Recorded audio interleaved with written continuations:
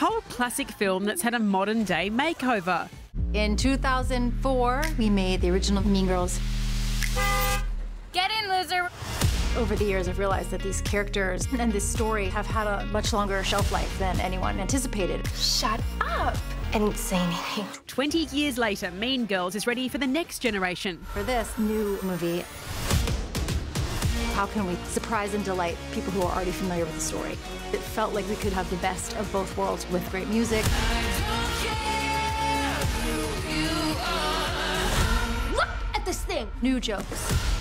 I can't even see it. Like a face breast.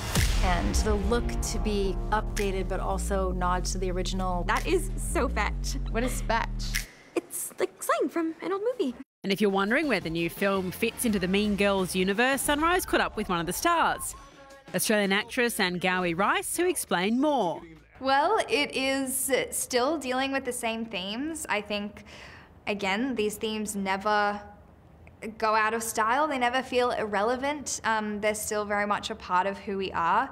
The only thing that's changed a little bit is the context. So our Mean Girls movie has musical moments. We draw on the Broadway musical, and also it includes social media, which is something that wasn't included in the 2004 movie because it wasn't a thing.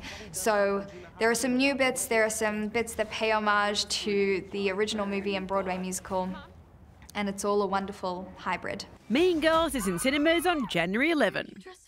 Mean Girls with the addition of social media, that takes on a whole new realm, doesn't it? Enjoy that 24 hours a day. Exactly. Thank you, Eddie.